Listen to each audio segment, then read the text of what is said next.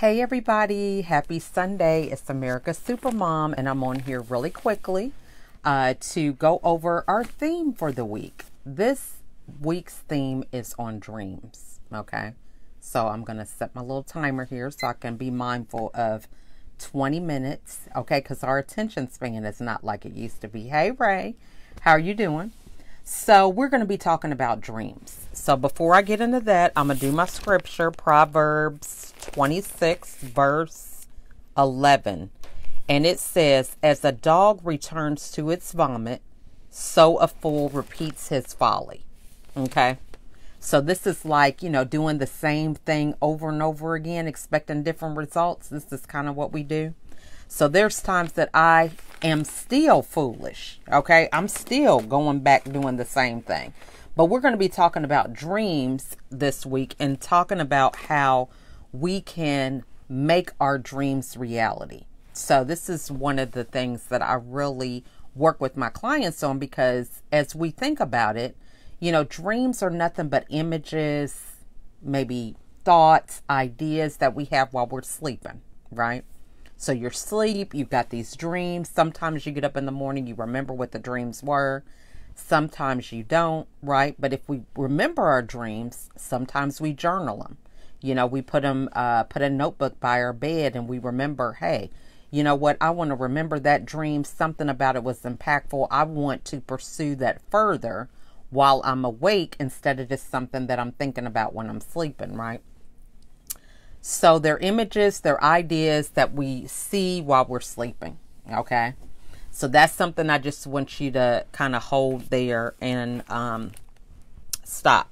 So optimize your creative mindset. Unleash the power of your imagination. A lot of times dreams are associated with our imagination. So Dr. Sophie Nubani, I'm going to be doing an interview with her this week on Tuesday, 4:30 p.m. Eastern Standard Time. The only catch is that it's in my group. So the Designers for Dream Living, free to everybody. You can come join the group and you'll be able to see that interview. And I'm going to see about having a Q&A session afterwards. So we can kind of talk about, this is a big book, how she managed to start this task and complete it, and the people that she got to collaborate. I don't know if you guys are familiar with Bob Burg, but the Go Giver, he actually was a contributor to this book. So lots of people, she had a lot of people come together to talk about the power of imagination. And so this is really what we want to talk about when it comes to dreams. In our subconscious mind, when we're sleeping, we're able to live a life with no limits, so to speak. But it's not until we wake up that we just kind of forget about, those dreams. And then we start living confined to where we're at, thinking about the past, thinking about, where we're working at, or, our family, all these different things. And those dreams kind of fall by the wayside. But we're going to be focusing this week on how we can make our dreams come true. So the first thing is that you want to join me for office hours in the morning, right? That's at 7:30 a.m. to 8:30 a.m. Eastern Standard Time. And we could talk about some of the things that kind of stop you from your dreams, right? But dreams really are just things, we have vision boards that we make. We have all these different things that we do that kind of help us with our dreams. We try to set a deadline, but a lot of us start these dreams, but we just don't finish them. So one of the things that I want to talk about today is that we might have a victim mindset. So I know this mindset because I was a product of this. I had a victim mindset when I was struggling with depression. It was always, it's my kid's fault. It's my husband's fault. It's how I grew up. That's the fault. It's my mom and dad got a divorce, all this different stuff. But one of the things about being a victim is that it gives your power away. So if you're blaming other people, other things, circumstances, situations, you don't have any power to change that dynamic, right? But it's when we own the situation, whether we caused it or not, we empower ourselves to change the situation and come up with a different solution. So, for example, if I am in a place and I work, there for 20 years and they let me go and I don't have any employment. I could say, you know what, my situation is bad. I'm not working there anymore. I don't have a job. I could just get up and move, right? Move to a different location and change my situation entirely. So have you ever noticed how people say you need a fresh start?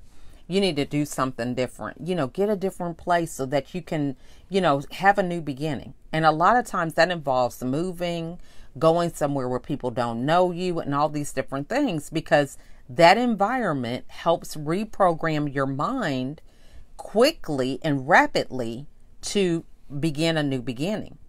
So the thing about it, just like we talked about in the scripture, a fool keeps doing the same old stuff. So you think about it, you hung around certain people when you worked somewhere. You're not working there anymore. Okay. And I'm not saying that they're not good friends, but some of those old habits just will remind you, oh, I'm not working there anymore. I met them. They're working there. I'm not. I'm a loser, whatever the case is, right? You have to create new memories, new ideas, new routines, new strategies in order for you to move past that situation. So you may have new friends, you may have the same friends, but maybe you should eat different places. Maybe you shouldn't go into this routine of every Friday you guys would meet after work and, have happy hour before you went home. Maybe you need to come up with a different routine that involves you being a new person, starting something new, if you still want to be involved in those old situations.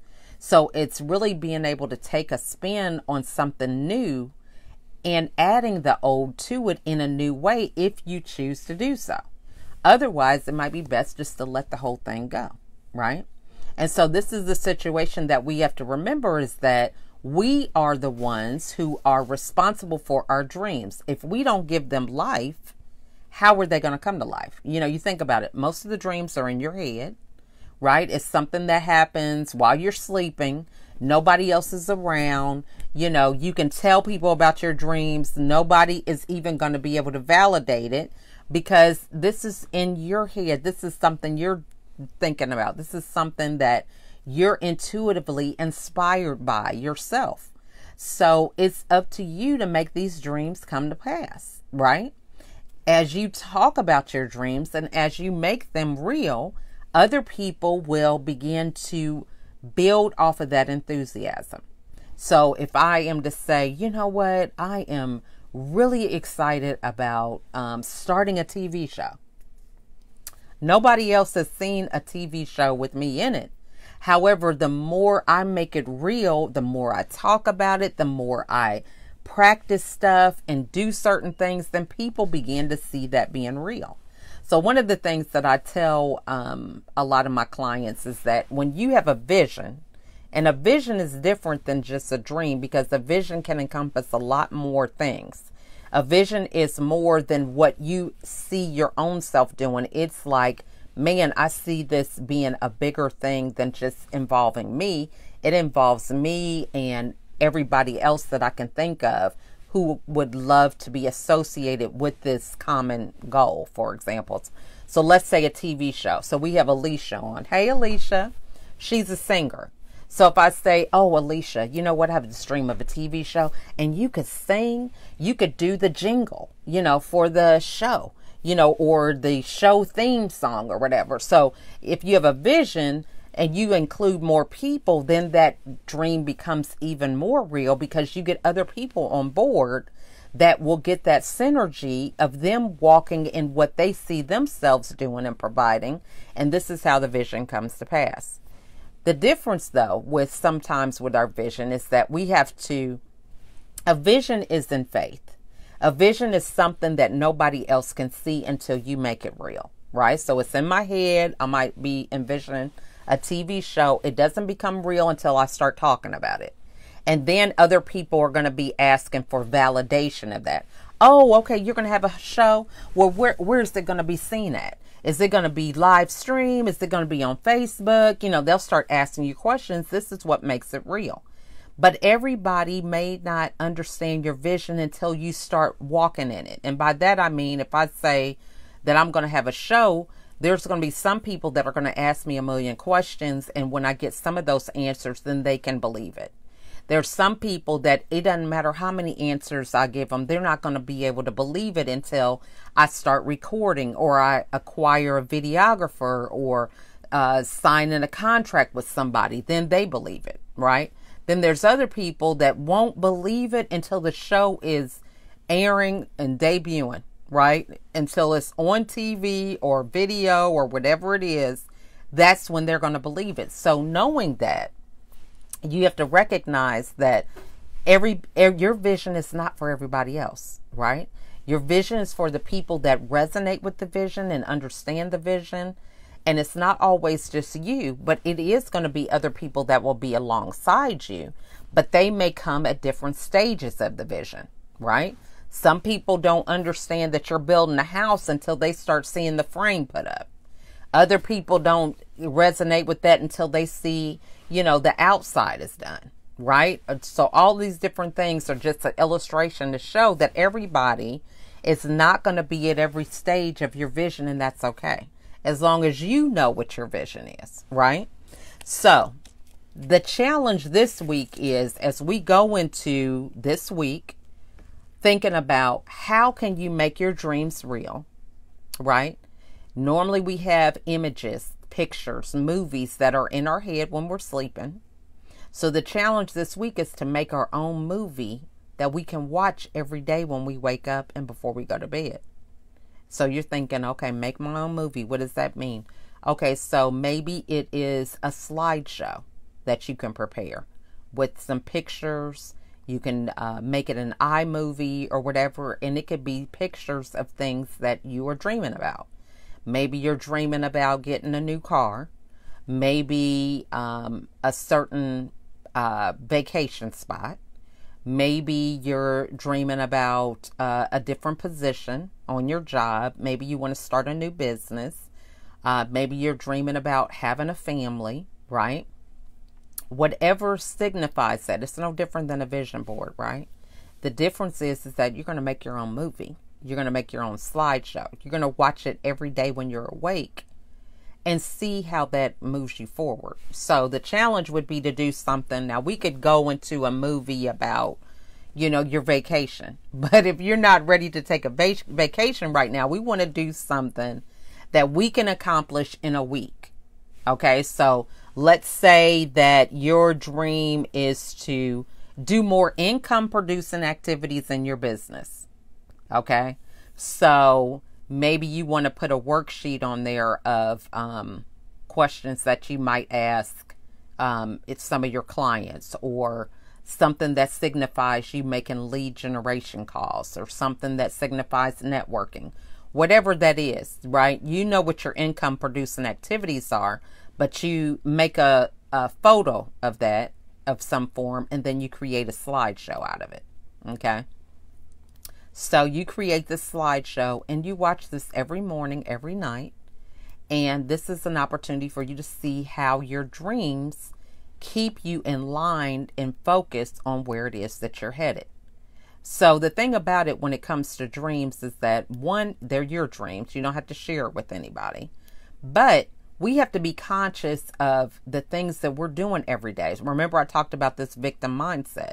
So if we're a victim blaming everybody, we don't have the power to determine how we want things to end up. So if I want to do more income producing activities because I want to make more money, right? And I'm taking accountability for that. So then I would have to look at my day and figure out how many income producing activities am I doing? If I'm not meeting my goal, it's something I'm doing. I have to take accountability for that.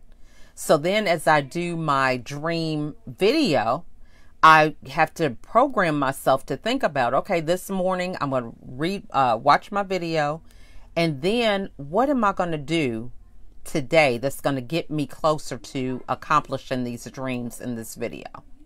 So then I'll ask myself, okay, normally my pattern might have been to roll out of bed, get on Facebook or LinkedIn, answer my little emails, but is that really going to give me time to be doing income producing activities?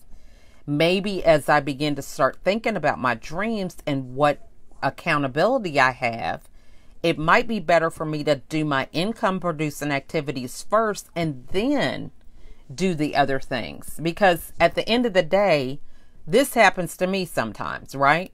You have these ideas. I know I do it every day. You should see my office. I just went into this thing over the weekend. It's like, you know what? I'm going to clean up. I'm going to go through some of these boxes and I'm just going to get this place organized.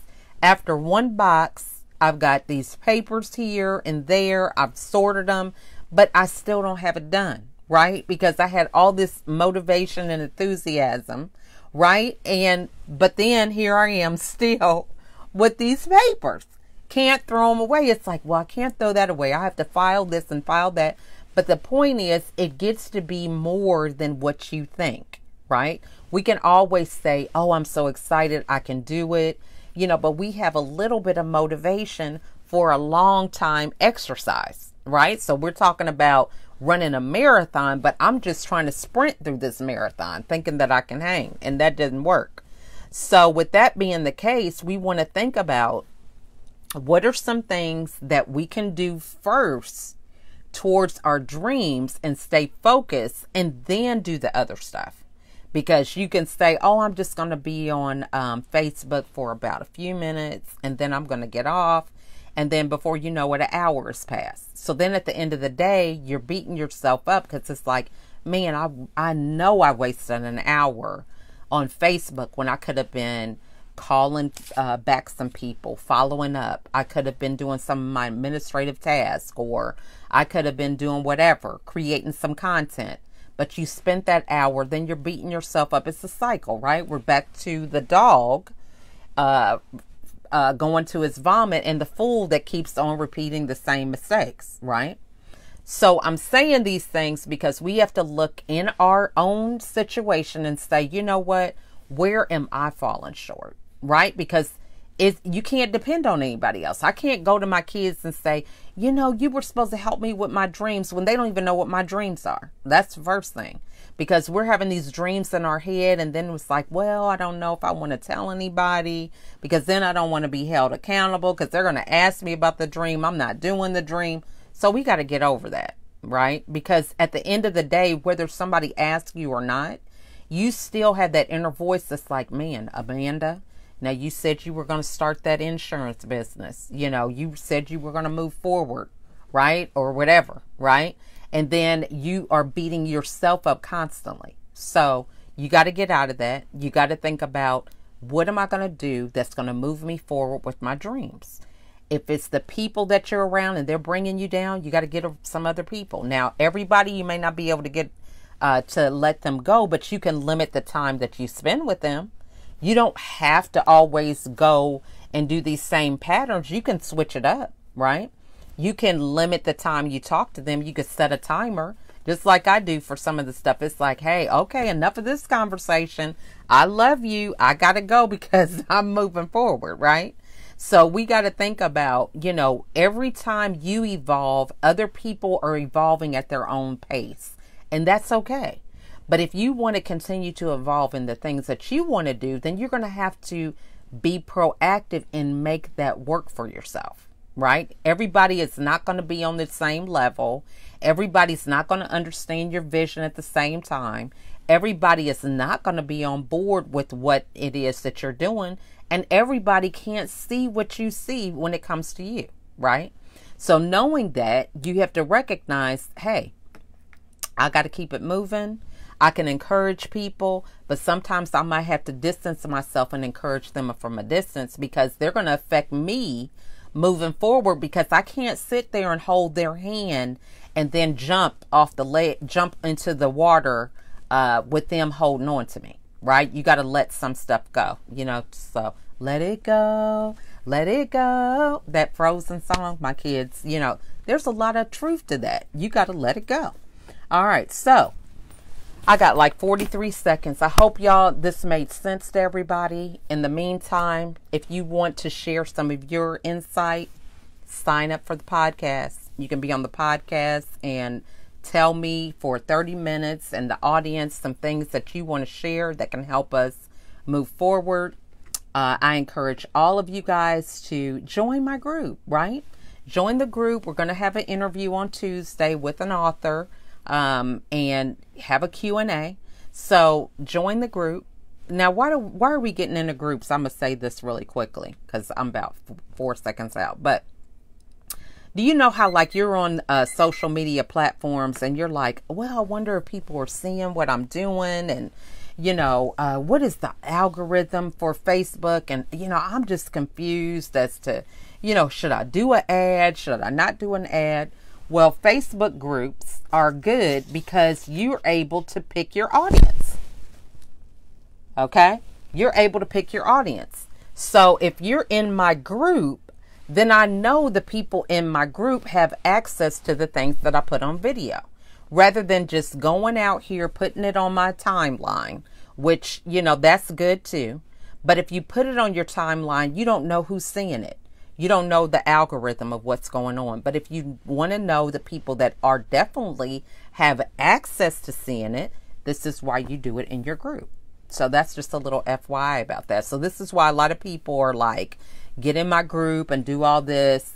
That's the reason behind it. Because if you're in a group, you know the people who are seeing it and they have access to your videos. And if they're private, then other people don't really have the opportunity to see it, not unless they join the group. And so this is good because once you begin to create your own audience, you don't want other people in your having access to your information anyway, right?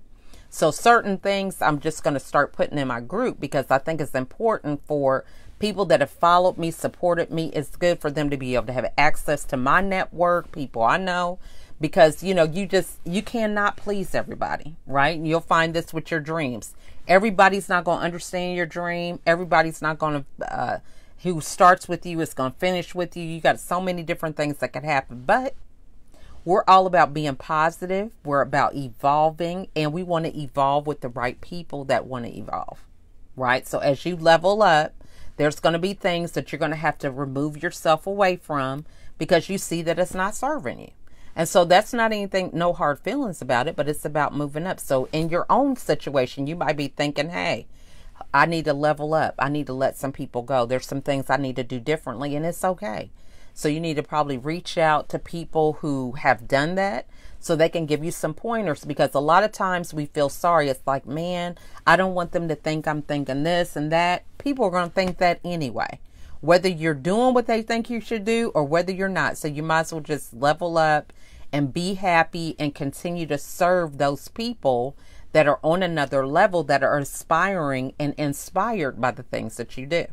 So that's just a little talk about that. But again, I am going to be doing this interview on Tuesday with Dr. Sophie Nubani, okay? And it's at 4:30 Eastern Standard Time in my group.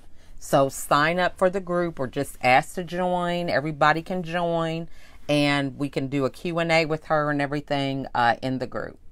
So you guys have a wonderful week. And remember, your dreams need you to make them a reality. So begin to get focused about what it is that you're working towards.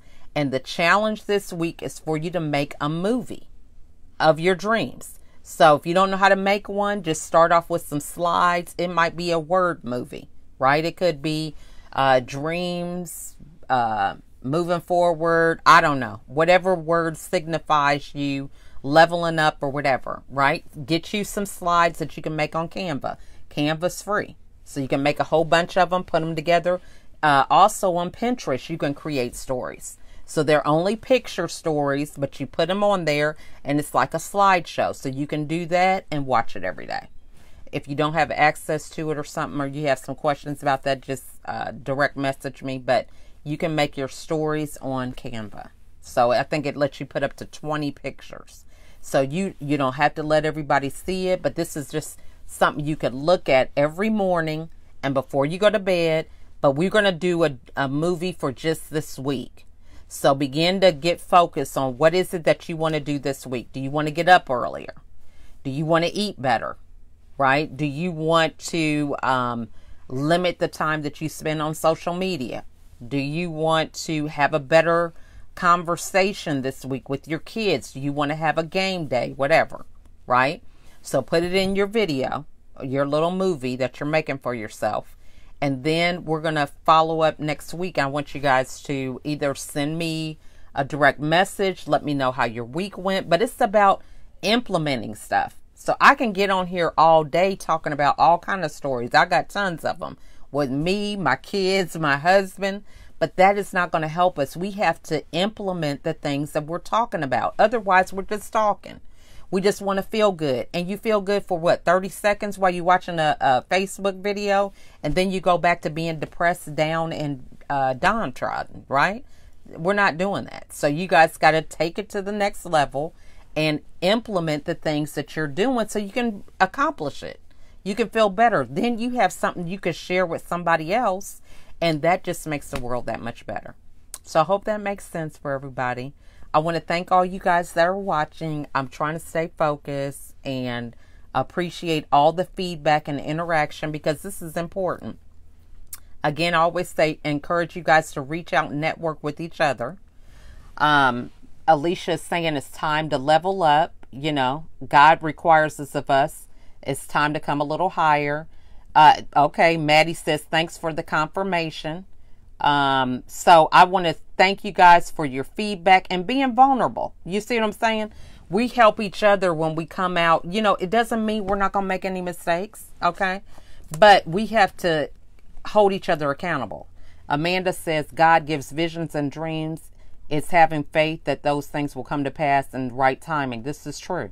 We have to surrender to what he tells us and keep moving. This is so true. So I think I got everybody's feedback that they said. And I want to thank you guys because it's so easy to get on a video and it's so easy to be in the crowd of a video. But there's something about committing and making a response, adding a comment. That takes some courage, right? Because people are like, man, I'm having a opinion, or I'm stating something. You know, somebody can hold me accountable to that. And that's a good thing. Okay. Because it's about us leveling up. It's about us interacting with each other and letting each other know that, hey, you're not crazy. You're not alone. You know, it is important for us to level up, for us to hold each other accountable, and for us to even learn from the word. The word says it's the fool who keeps making the same mistakes over and over again. So we have to look at ourselves and say, look, this Bible is not for people that don't need God. Okay, it's for all of us. We all need it. Otherwise, he wouldn't have left it, right? So we can learn from this. So I need to say, okay, where am I being foolish? Okay, maybe I'm not eating right. Maybe I'm foolish because I want to lose weight, but I'm eating a full course meal, 20 minutes before I go to bed. Now, see, that don't make sense, right? So I have to look at myself and say, I want to save for a vacation, but I'm spending all my money every week through Starbucks, McDonald's, or whatever, right? So I'm just using these things as illustrations, but we have to take that accountability, like I said, and think about how we can move forward. So I have definitely gone over my 20 minutes, but I want to thank you guys again for watching. Have a wonderful week, and if you want to get up early in the morning, 7:30, join me for office hours. I'll be putting the question of the day, posting that in the morning, but it's just an hour for us to get together, have a dialogue, and we could be talking about how we can make our dreams come true this week. So happy videoing, happy whatever, if you're doing slides, videos, whatever. Would love to hear the feedback this week over how your dreams are coming true. Have a good one. Bye.